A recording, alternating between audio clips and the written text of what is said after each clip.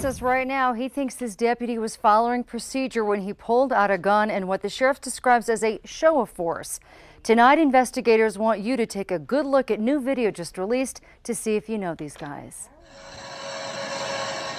There's a massive group of motorcyclists going east on Paseo.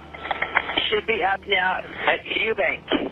It is something that has the community talking. Saturday afternoon, a woman called 911 saying she's less than pleased that these guys are all over Paseo del Norte. I mean, there's a large group. They are literally doing wheelies, riding on the back tire. BCSO says the group of bikers traveled all the way up Paseo to Tramway. One of them was shooting video. At that point, our deputies attempted a traffic stop by engaging their emergency equipment and sirens, and those motorcyclists refused to stop. The sheriff says the deputies turned off their emergency lights and sirens. He says the deputies were surrounded by bikers as they headed down Tramway when this happened. One of the deputies drew his service weapon as a display of force. The deputy did not fire his gun. The sheriff says as far as he can tell, he didn't violate procedure, but he's now part of an internal investigation. He says the biker got away because the deputies couldn't see his license plate.